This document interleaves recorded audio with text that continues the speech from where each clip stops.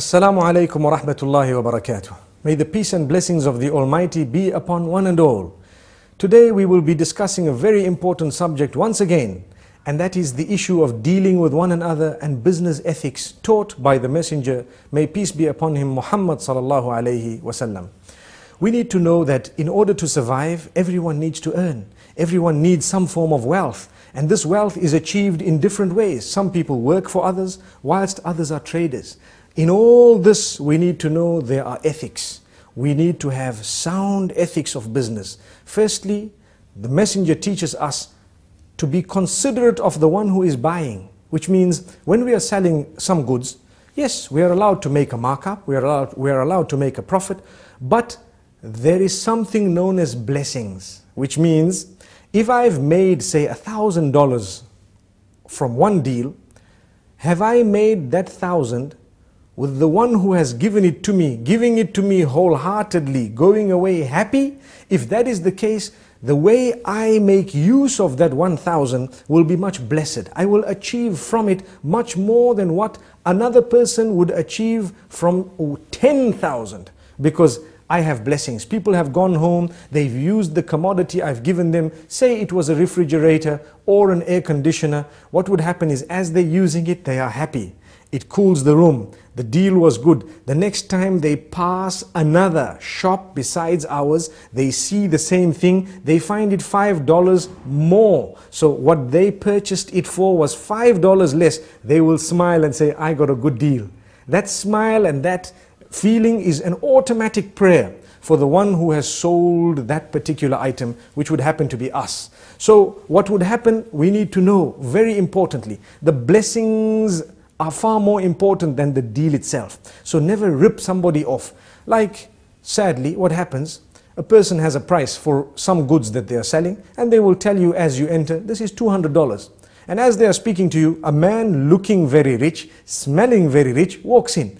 And he asks, how much is this? And they happen to look at him, top to toe, and then they say, $250. Well, where did the 50 come from? That is snatching away the blessings of that deal. Just because of what he looks like, you want to charge him more. As Muslims, we are taught that that is wrong, incorrect, unacceptable. You're snatching the blessings away from your deal. In fact, if you want to drop a price because of someone walking in, then you may do so. But to raise the price is wrong. We ask the Almighty to grant us blessings. What we also need to know is the hadith or the saying of the Prophet Muhammad, may peace be upon him, Rahimallahu mri'in samhan idha ba'a, samhan idha ishtara. The Almighty has mercy upon he who is considerate of the buyer when selling and considerate of the seller when buying. This means just like I would like a deal, I need to give somebody else the same deal. So when I am buying my goods, I do not squeeze the young man who is selling this product so much that he also has not made a profit. He has family, he has responsibilities, he has duties, he's looking for a good deal. So we should deal in such a way that yes, it's a good deal for us, and at the same time he goes away happy. He is smiling, he's made his profit, perhaps not as much as he wanted, but there is some form of a profit and he goes away happy. However, if we were inconsiderate and we squeezed him to the last cent, he may go home having sold a lot, but having made nothing, and his children are looking at him, and his wife is looking at him, and his bills are not paid, and his fees not paid. Yet, had we given him that wealth, indirectly we would be assisting someone to live a life. We would be contributing towards the school fees of their children, towards the lights and the water bill and so on. This is some deep thinking we need to engage in when buying and selling. Look at the man, think for yourself. This man, I need to help him pay his bills as well. So why must I squeeze him so much? I can sell it, I can make a slightly less profit, no problem. But at the same time, we do not want to destroy the link that we have with our own maker solely because we want to make $1. And this is why the Almighty has mentioned to us in so many places that this business that we deal with one another, we should not cheat. وَيْلٌ لِلْمُطَفِّفِينَ. Destruction be upon those who shortchange others. When they are shortchanged, what is the meaning of this? Which means when we are counting for ourselves, we count more. And when we are counting against ourselves, we count less. A person has a smaller deal this way and a bigger deal the other way. Why is that the case? The Messenger, peace be upon him, once went into the market and he put his hand into some dates. At that time they were selling dates in the market, and when he put his hand into the dates, he noticed bad dates at the bottom and the good dates at the top. So people would come in and order the dates looking at the top and maybe perhaps tasting one or two, and they would say, give me so much of this and so much of that. And what would happen is, as the dates were being put into their bags, the bad dates from the bottom were being put in. So the Prophet ﷺ warned this man, and he said, Man ghashana falaysa minna. Whoever cheats us is not from amongst us. Whoever wants to engage in this type of deception cannot claim to be a Muslim. Now today you have some businessmen, very faithfully, they might pray 5 times a day. They might have a good link according to them with their maker. But they write a check knowing that I don't have the funds. Sometimes intentionally signing a wrong signature just to buy some time. Is that a Muslim? Is that what we've been taught? That is very sad. Yet you find this happening amongst people who are supposed to be good. People whose religion teaches them the highest of ethics and standards and morals.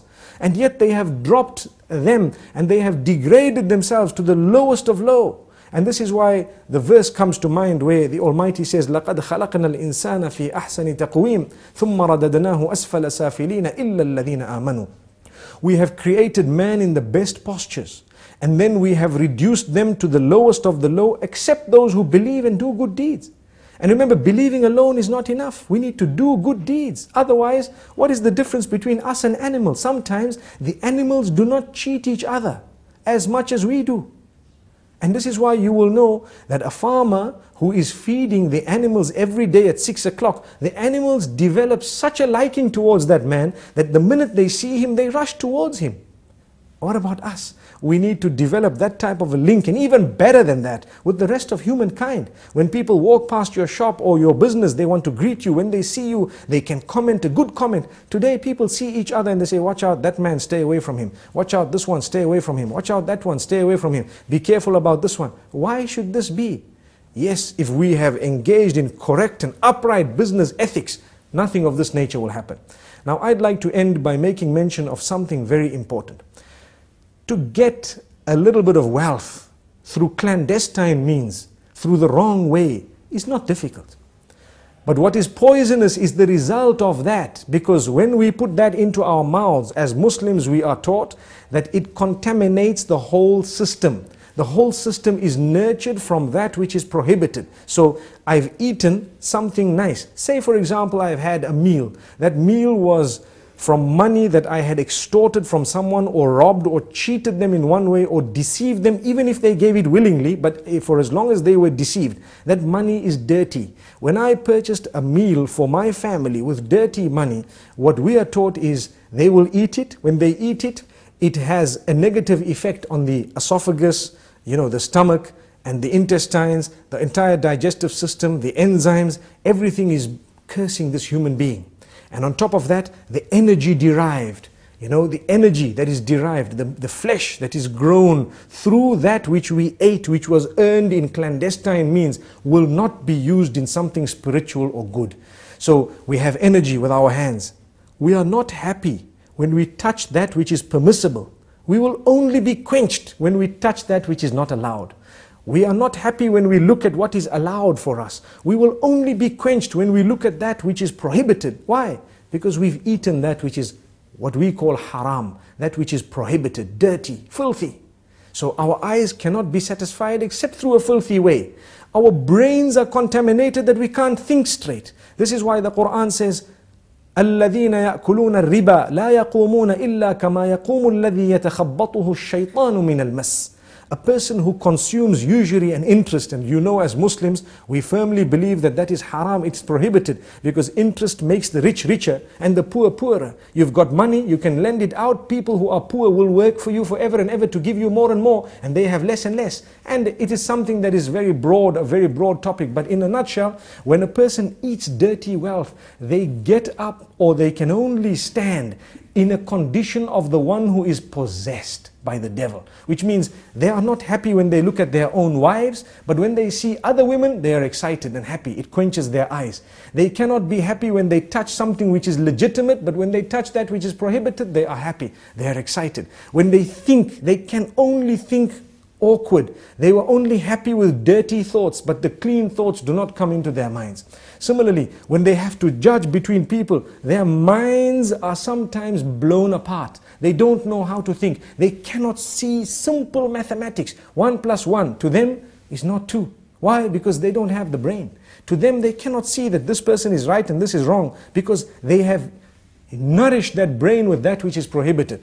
The reason why we believe this is in order for us to realize that the importance of clinging very solidly to that which is permissible and full of blessings. And this is why we say there is a lot to be learned when it comes to business ethics. We are supposed to be the most upright, very clear. Imagine when we are selling a motor vehicle, a true believer would be saying, you know what, I've made an accident, it was damaged here, the car looks brand new, it is a beautiful vehicle, but I need to tell you the 3 defects it has. Here you are, if you want it, take it, if you don't want it, leave it. That's a true believer. Whereas you have a person who might claim to believe, saying, no, nothing wrong, no accident, no nothing, beautiful car.